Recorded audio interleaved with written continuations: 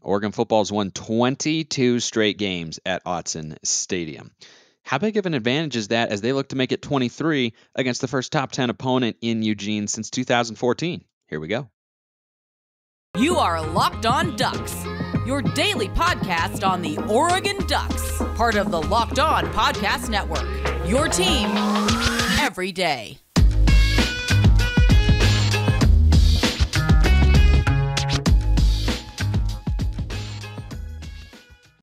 Yes, it is that time once again for Locked On Ducks. I'm your host, Spencer McLaughlin, D1 play-by-play broadcaster and lifelong Oregon Ducks fan. Thank you for making this your first listen or your first view of the day if you're watching on YouTube, part of the Locked On Podcast Network, your number one source to stay up to date with the Ducks. Please continue to like, comment, subscribe wherever you're listening to or watching the show. 5-star reviews on Apple Podcasts. Those help as well. Today's episode is brought to you by BetOnline. BetOnline has covered this season with more props, odds, and lines than ever before. BetOnline, where the game starts. And I'm pleased, as always, to be joined by Max Torres, whose camera is now in the locked and upright position and is bouncing around just a bit here. But we keep things rolling and such. He covers the Ducks for Fan Nation at Sports Illustrated, and he hosts the Ducks Dish podcast. Max, I'm so excited for this football game, even though it may... Though the rumors are that it doesn't happen, it may rain at Autzen Stadium. Yeah, no, I'm super stoked for this one, Spencer. Appreciate you having me back on. Always fun to talk with you.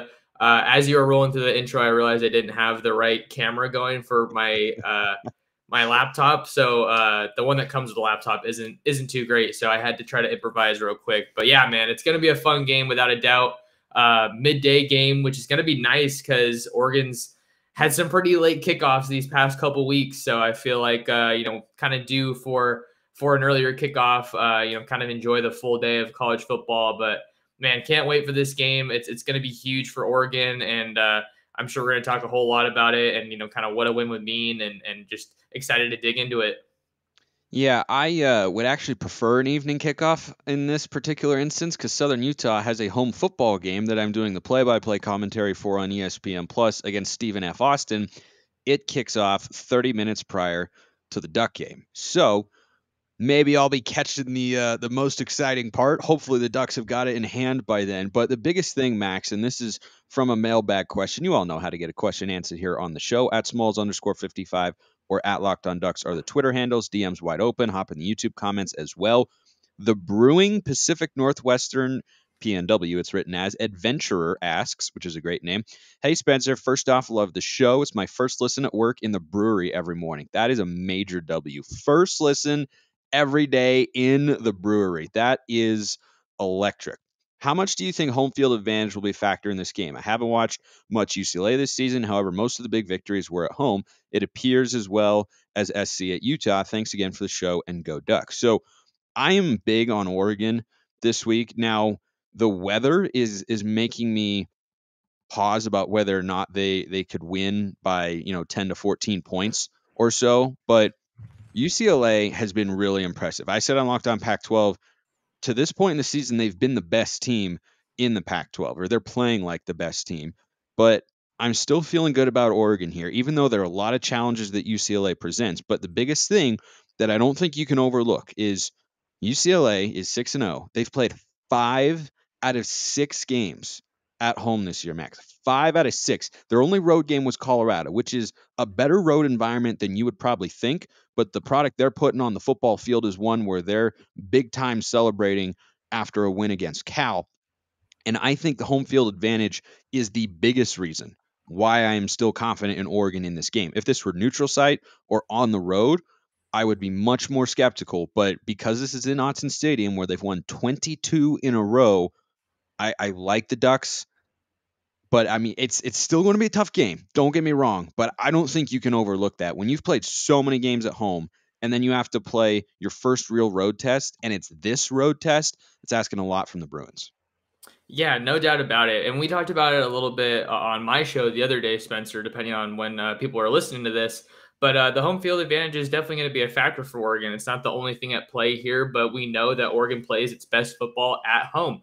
And to your point about UCLA, that almost reinforces kind of where I was at with this team earlier on in this season. They were undefeated, but they hadn't really played anybody. and then they get these two big wins over Washington and Utah, but both of those come at home. And then your only road game so far is against the doormat of the Pac-12. So in a similar way where I was kind of, looking at that Washington State game for Oregon a couple weeks back, we're still learning about this UCLA team. And this game at Oregon is going to kind of show us what parts of this team can travel. How solid of a team overall is this? How do they respond when they get punched in the mouth? And then there's, 50,000+ screaming fans and a game day atmosphere all on top of that. Maybe a little bit of rain, but we know it doesn't rain. So there's a lot of different factors here that come into play, and we know that Oregon is absolutely one of the toughest places to play in the Pac-12. And even though UCLA is undefeated, I think they still are figuring some things out. But man, I'm not going to take anything away from them. This is a really solid team, and I think it's not a stretch to say they've kind of turned the corner here in these past 2 weeks, those big wins. It's by far the best team Chip Kelly has had. And that might have been true a year ago, because I think you could argue the weapons they had offensively were better than what they have this year, though Jake Bobo's been good. Last year they had Greg Dulcich and Kyle Phillips and our guy Chase Cota, who is now thankfully a Duck, and maybe a little bit of a revenge game here for him. I don't think he harbors a lot of ill will towards the Bruins, but there's always going to be that little edge of like, yeah, well, this is why I came here. And playing this game in Autzen Stadium, I think, is critical, because what we saw last year in this game between UCLA and Oregon was the Ducks go down and get off to a terrible start, and the Rose Bowl doesn't exactly have the most electrifying environment for road teams to have to deal with. And so the Ducks, thankfully, were able to rebound, go on I think 34-3 run, something like it was a big run after that 14-0 start where the Ducks had a special teams gaffe and the offense wasn't moving the ball early. I feel like you could see the inverse of that in this game, right? Because both teams are coming off a bye. And so if you have that and that little bit of rust factor that's always going to be there, that favors the home team, right? When you have the ability to just pick up some momentum, get back into the flow of things with the support of the crowd behind you rather than them being against you, I think that's another reason that it's such a big boon for the Ducks to be playing this game inside Autzen Stadium. Yeah, anytime you have your home fans behind you, it's going to give you a little bit of a boost. And I think it's another opportunity to showcase that atmosphere that Autzen has to provide for college football. Yeah, for everybody. It's an opportunity to showcase the school and just everything around it, especially with game day there. And then Dan Lanning has talked a lot about, and so of the players, I was listening to some of the press conferences earlier today before we recorded. They're talking about, we're not going to deny how big of a game this is and all the other factors that are at play with game day and, their record. They both haven't lost in Pac-12 play, but it seems like this team is really focused on just Oregon as the opponent every week. And I think it was Jordan Riley that was talking about just kind of what the biggest changes have been since the beginning of the season, since that Georgia game. And it kind of, I'm paraphrasing here, but it was really like their preparation has changed on such a drastic level from game 1 to game 7 now that they're preparing for coming out of the bye week. So definitely can't underestimate just, I guess, the value of a loss. And I think it's just remarkable to watch how much this team has changed since that week 1 beatdown against Georgia. And just a slight note, I'm going to see if I can adjust my lighting a little bit, because this is not helping me too much right now, and I thought I had it down. It's a tricky thing, but another tricky thing that everyone has to deal with from time to time is sweating. Everybody sweats, and if you have been like myself or many others and not wanted to wear those authentically cotton shirts that are going to showcase any little bit of sweat that you have to deal with, you need to check out Sweat Block, and that is going to fix your sweating problem pronto. Sweat Block was created by a doctor to help with his own excessive sweating. It is doctor created and doctor recommended. If you or someone you love is experiencing embarrassing sweat or odor, try Sweat Block. Save 20% with the promo code LOCKEDON at sweatblock.com. Also available on Amazon, as are the vast majority of things in the world. We continue here with Max Torres of the Ducks Dish podcast, covers Oregon for Fan Nation at Sports Illustrated. And Max, I talked a lot about UCLA on Tuesday, and I think that the Ducks have more things going for them than just the home field. But I do really believe that is the biggest factor, because UCLA just hasn't played in that sort of environment yet. And it certainly helps that they have a fifth-year quarterback who has played in a bevy of stadiums before. Worthy of note, he has not played with this UCLA team. It feels like a different one than it was. I think he played in 2018, but he's a completely different player now, and he didn't play a couple years ago in the COVID season. So he is a really refined, impressive passer. He is a dynamic athlete, as we all know. But one thing that stood out in last year's game was Kayvon Thibodeau started to kind of enforce his will and take over that offensive line. And it's a good UCLA offensive line. And I've been really encouraged by the progression of the pass rush for Oregon this year. It was one of my biggest concerns for the team coming into this season, and I think Dorless and DJ Johnson have been really good. They've got some sacks each. They also have a lot of pressures, and I just watch them and say, yeah, they're throwing off that timing a little bit. I think if Oregon can get DTR uncomfortable, make him uncomfortable, and put him in those positions where he's got a guy bearing down on him, he can stand in there and deliver and make throws. But for the most part this year, that UCLA offensive line has held up really, really well. And I think that if the Ducks can get pressure on him, he's going to be, much like in that road environment I was talking about, in a place where he hasn't been before. And that's a tough thing to adjust to on the fly against a red-hot Oregon team. Yeah, and I was watching the highlights from the last game with DTR, and one thing is really apparent. Not only is he a phenomenal runner, I hate for that to be the first thing I talk about with him, but he really is. Lanning was talking about how he moves more like a back or a wideout with the ball in his hands when he's improvising and using his legs. But the other thing that really stood out to me, Spencer, was if you give that guy a clean pocket, he will make you pay, and he will just pick you apart. And I think for Oregon, another unique aspect here is that, kind of in a similar way, maybe, that Bo Nix has been using the pump fake, which has just been beautiful of late. I know we've talked about it a couple times. DTR is a veteran quarterback, and he's going to be able to, he has a good feel for the game. So even if you get hits on him and stuff like that to kind of try to rattle him, he's not maybe going to be as easy to rattle or get off his game as some of these other quarterbacks that Oregon has faced or that they might face down the road here in the Pac-12 slate. But he's an absolutely special talent. And I think for them, one of the things that Casey Rogers was talking about this week was that this defense is going to have to stop the run to really set up, their pass rush ultimately. And a lot of that starts, like you mentioned, with Brandon Dorless and DJ Johnson getting after the passer. But Casey Rogers has been one of the guys who I think his stock has really improved throughout the year. Not necessarily making a ton of highlight plays, but a bunch of those plays on the interior that you kind of take for granted when they're not happening. But, whether it's, commanding the double team or shooting the right gap, he's been a super good piece for this defensive front, especially when you consider Popo being out for the year. Could be coming back for, I think, a seventh year is what it was, sixth or seventh year. Still remains to be seen, with him kind of having that medical deal with his season-ending injury. So case in point, I agree. Oregon's going to have to get some pressure on DTR, but really that starts up front with stopping Zach Charbonnet in that run game. And man, they've been phenomenal running the ball as well. So this is a really, really well-rounded offense that's not going to be easy to scheme up. We know as Oregon fans, Chip wants to run the football, and he has a tandem back there in DTR and Zach Charbonnet that are prolific at doing just that. A year ago, Zach Charbonnet's worst statistical game came against Oregon. And I would argue, Max, and I believe the statistics bear this out, Oregon's run defense this year has been even better than a season ago.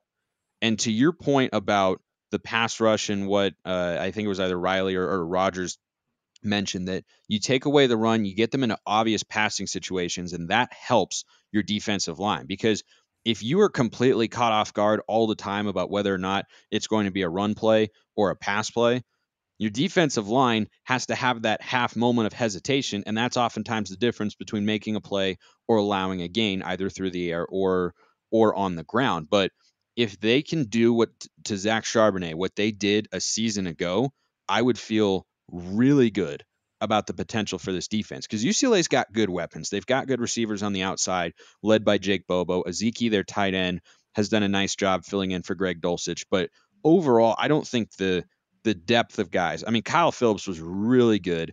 They haven't used Casimir Allen a lot. I've been really confused by that. he is a prototypical Chip Kelly player with just ridiculous speed, but he's definitely going to be a factor on special teams. And Oregon, whose kick coverage has been, I think, a little improved from last year, but still needs to get better, has to be super disciplined with him because he will take it to the house. You give him a lane, he is the fastest player probably on the field. I don't know if Oregon's got anyone on special teams that could run with him, at least that's healthy and playing and such. Like maybe a Kamari Terrell who's got absurd speed and such. But I mean, for the most part, Kaz Allen is the fastest guy on the field when he's there. But switching it back to the defense, if you can take away Charbonnet, I think you again put UCLA in a position where they haven't been before, where they don't have as much balance as they want to have. And that's what this game is about for Oregon defensively. Getting UCLA out of rhythm, off their spots, and kind of out of system, to use a volleyball term, of what they want to do with their offense. Yeah, and it sets up well for Oregon in this matchup, I think, because it's a similar deal with last year. I feel like both of these teams were really strong in the trenches. Some of that familiarity that we've discussed before with a guy like Zach Charbonnet in particular. Oregon has the best run defense in the Pac-12 right now, even if it is just by a single yard. I'm looking at the stats right now, 98 rushing yards per game allowed, and then UCLA is right there at number 2 with 99 rushing yards allowed. So it's going to be a lot of good on good in this game. But Oregon's been battle tested against some really solid fronts. Obviously, it only gets easier when you start your season with Georgia, which is, one of those benefits that we kind of see recurring throughout this year. You get your butt handed to you, but you learn from it and grow from it as well. And then they go against the Stanford front. Stanford is really bad, but I feel like they're usually pretty strong and physical and athletic. The Washington State front was pretty solid as well. BYU has some big guys there as well. So Oregon's definitely, capable and prepared to slow down the run. But if they can take that away from UCLA, it's definitely going to make things tough. But if I've seen anything from UCLA watching them so far this year, it's that they've done a really good job making the most of their weapons. I think that Jake Bobo is obviously, their leading pass catcher right now, their go-to through the passing attack, but they kind of have some guys a little bit like Oregon in a similar way where, they get a catch here and there, some 35-yard gain or something. So that I think really speaks well to their depth, that they're able to get big plays out of guys that maybe aren't their main contributors all the time, maybe aren't at the top of the priority list for, Tosh Lapoy, Dan Lanning, and this defensive staff. So, that's just definitely you just got to give a nod to Chip Kelly and that staff for the depth that they've been able to build at UCLA and just getting guys ready, especially after you lose guys like Chase Cota and Kyle Phillips, who I really liked watching last year, and Dulcich for that matter. I think he got his first touchdown for the Broncos last week, yeah. and he was a fun talent to watch. So, UCLA doesn't necessarily have, they're not a recruiting powerhouse by any means, but when you have a really bright offensive mind like Chip Kelly, he doesn't need to have these 5-star All-American guys to make you pay and to kind of give you some fits.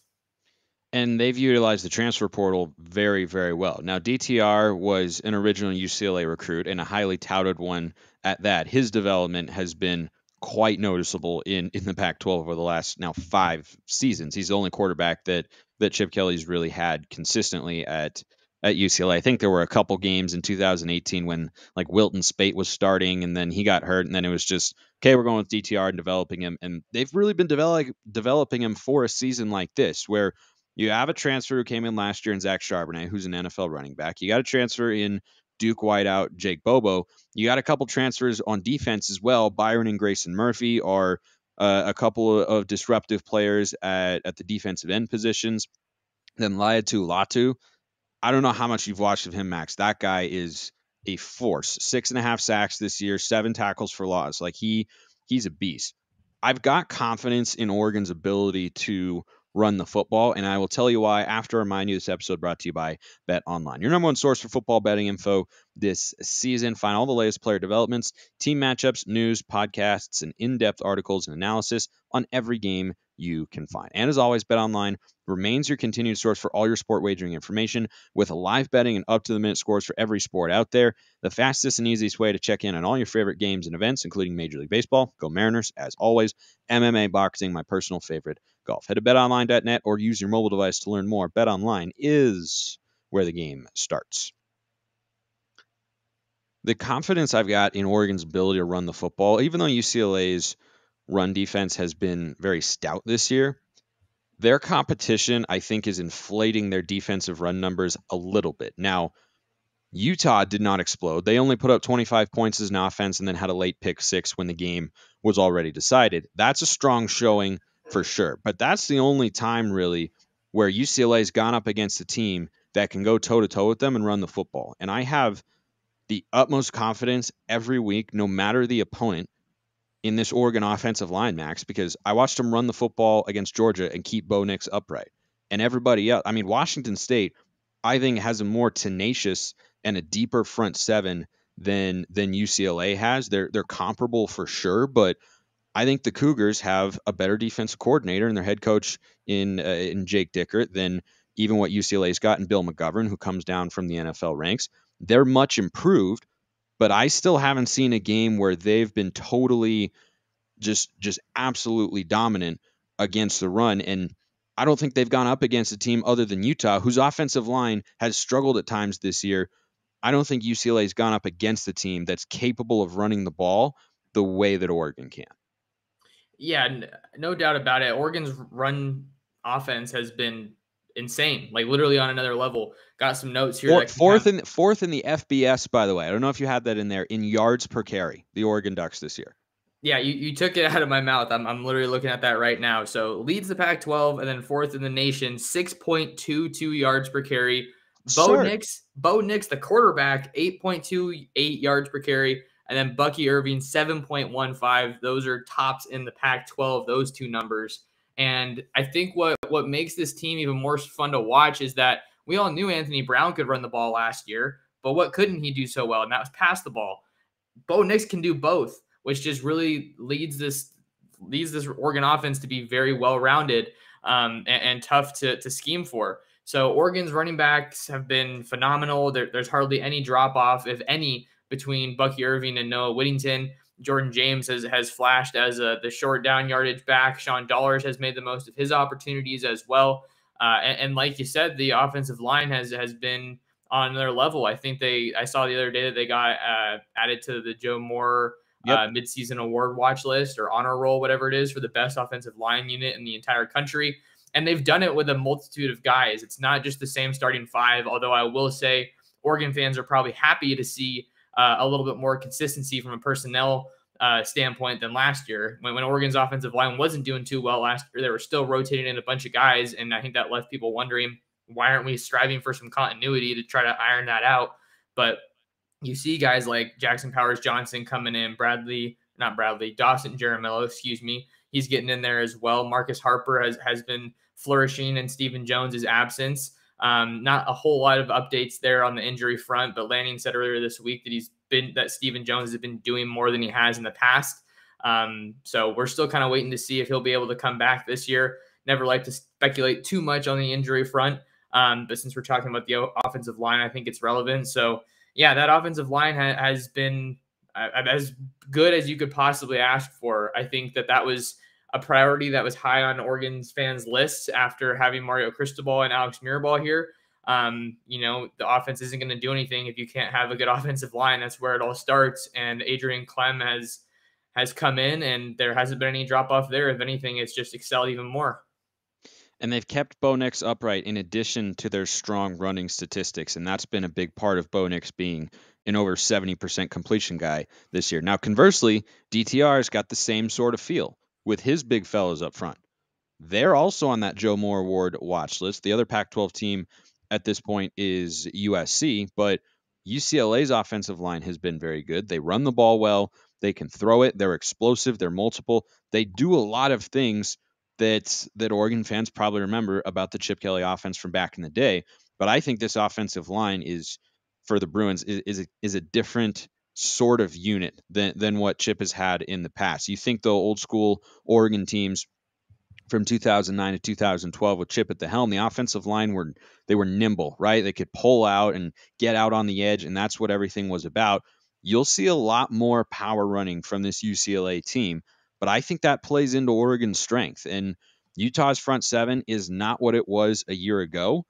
Oregon's has been really strong this year, and if you tell me that Dorless is out there to make plays, and then you have Noah Sewell and Justin Flo healthy, and then you throw guys like Jeffrey Bossa and Keith Brown into the mix, I think you have a front that can go toe-to-toe with UCLA. And I'm very confident in how Oregon is going to be able to stop the run, even though that UCLA offensive line is good. I think the question will be, Chip Kelly sees the stats too. Oregon's pass defense, I'm pretty sure, is last in the Pac-12 in yards per game allowed right now. He's going to rely on DTR, who's a fifth-year quarterback. He's not going to be shy about letting him throw the ball around.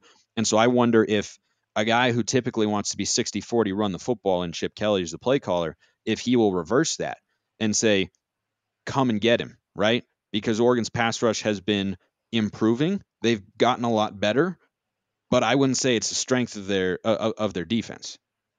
Yeah, no, it's not right now. And I think Jeffrey Boss is a guy that I've been super high on since last year, and he just continues to evolve his game. I think another guy that maybe deserves a little bit more credit is Keon Ware Hudson in the middle. He kind of gets lost in the discussion sometimes. He came up with a fumble recovery against Arizona last week or 2 weeks ago. But yeah, you make a good point about the pass defense, how that's definitely been an area where Oregon's been able to be exploited. But you know, that goes hand in hand with the pass rush. If they're able to get more pressure, then that takes some off the DBs. We all know that relationship, kind of yin and yang. So I think the open field tackling has been really good for Oregon. If we're just sticking on the defense for a little bit, I think it's really going to be about limiting the explosive plays with this UCLA offense, and just not trying to complicate things too much. You know, it's there's going to be some gains, but if someone gets a catch, you know, don't let them run 10, 15 yards after it. You know, just get them down there right there at the sticks, and then get off the field. I mean, that's got to be something we have to talk about too on third down. That's just been something that Oregon has, I wouldn't say completely struggled with, because the numbers have gotten a little bit better, but Dan Lanning talked about how that was a focus for both sides of the ball during the bye. I think there's less room for concern, or area for concern, cause for concern on offense with the efficiency that they were operating with against Arizona. But with a game like this on the line, you got to, you know, take what the other team gives you. And if that's an opportunity to get off the field on third down, you got to convert, and you got to get out of there and you know, stop those drives, hold them to a field goal, or force a punt. And by the way, UCLA, best offense in the Pac-12 this season on third down. They convert almost 60%. It is the almost sole reason, at least from a box score standpoint, why they were able to beat Washington. The Huskies couldn't stop them because they couldn't get off the field.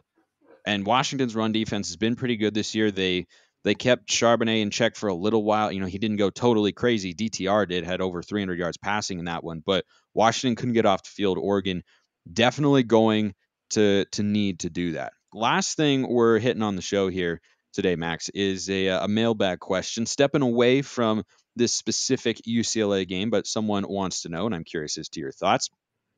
This question comes via the YouTube comments from someone whose name I cannot repeat here on the show because we are G-rated. So I imagine you know who you are. Realistically, do you see the Ducks reaching the college football playoffs in the next 4 to 5 years? Recruiting looks good, but compared to some other schools, I feel like Oregon is in the lower upper class, I kind of agree, of the country. It feels like we're right there, but not quite hitting that threshold. Go Ducks, you're the GOAT, Spence. So non-GOAT Max Torres, what do you say to that question? Yeah, man, this is a really interesting one that I feel like is kind of on the back of my mental, you know, all the time. I just kind of try to use it to see, you know, based on the recruits that Oregon's getting, the coaches that come in, the trajectory of the program. I think I could see it happening, especially with the expanded playoff coming. But this was just kind of a big storyline that was really piqued my interest when Lanning was hired, because we talked about it. The Pac-12 championship is kind of the expectation, if not the bare minimum for at least getting there. Getting there. But it's tough because, you know, how do you expect that necessarily out of a first-year coach? But so far, Lanning's doing everything to check those boxes and get them there. So Oregon's championship window is certainly an interesting topic. I think the recruiting is definitely on that level to get to the playoff, but you got to keep in mind getting to and winning the playoff are two totally different things. Getting to, winning the playoff game, and then winning 2 playoff games to take home the program's first national championship, those are just totally different levels. So I think really they're recruiting every position, I would say, at least in the past recently, except for like quarterback's the biggest question. Like you've seen Oregon bring in these high level guys at all positions. Not to say that Ty Thompson isn't a high level guy, but it looks like it's pretty evident right now that he's not necessarily the clubhouse leader right now. At least not in my eyes, for after this year, if Bo Nix were to leave. Yeah, no, I'm with you. So based on how the team has managed the quarterback position, I think that it's definitely not where it needs to be to get back to the playoff in comparison to those schools like the Bamas and the Ohio States, the Clemsons, the Georgias that are getting there every year. I feel like, or almost every year. It's not solidified enough. I think it's moving in the right direction, but that's like one of the big topics with, transfer quarterbacks and, long-term health of the program, bringing in high school prep guys and developing them. That's a whole different discussion. But to answer your question, I think that they can get there in the next 4 to 5 years. But for me, I think quarterback, how they recruit and manage that position once said recruits or players get to campus is going to be that biggest determining factor, in my opinion. Yeah, I think the recruiting at a level, when you look at other teams that have made the playoff in past years, including the last Pac-12 team to do so in Washington in the 2017-18 season, they certainly are getting the talent that they need. But a lot of things have to come all the way together. But in the next 4 to 5 years, I would be pretty disappointed if they didn't get there at least once. If you're talking 4 to 5, if you're talking 2 to 3, that's different, because once this team, has a lot of people leave after this year on the offensive line, the defense as well, it won't be, a full reset, but it will be a lot of turnover and change. And you got to have a team that kind of builds. Remember, the last team to get to the playoff was the second year for Mark Helfrich, and the year before, right, Mariota wasn't fully healthy. Maybe that team was good enough to get to the college football playoff. They probably were, but then he came back, and then you had a bunch of guys. You had some new recruits come in. Like, it takes a full combination of so many factors to get there because it's such a high level. I think I'll explore that more next week on the show, because for now we are ready for UCLA. I hope to get to watch as much of it as possible. I'll be peeking at my laptop during the ad breaks on Saturday's broadcast in Cedar City, where I will be. Max Torres covers the Ducks for Fan Nation at Sports Illustrated. He also hosts the Ducks Dish podcast. If you want interviews with recruits and all that good stuff, go check him out over there on YouTube or wherever you get your podcasts. Max, excited for the game. Cannot wait. And very, very quickly, if you want to, by all means, throw out a prediction. Yeah, no, I'm excited for the game too. It's going to be a fun one. Definitely wanted to apologize for my lighting today. It's usually not this bad, I swear. I'm kind of stalling so I can look at my prediction that I wrote on my site and get it up. But I think the prediction that I rolled out was, I said Oregon wins 42-34. So I think that this should be a high-scoring game. I have enough confidence in Oregon's defense to come up with some stops and big plays when they need it.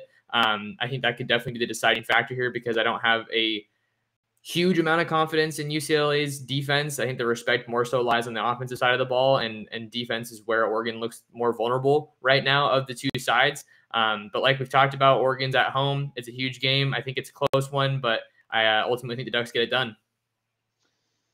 And Duck fans, if you want to hear my prediction, you're just going to have to listen to tomorrow's show. I'll be talking with Zach Anderson Yoxheimer, the host of Locked On at UCLA. Max, good to talk to you as always, my man. All right. Thanks for having me, Spencer. Appreciate it. Appreciate everyone listening. Have a wonderful rest of your day. And as always, go Ducks.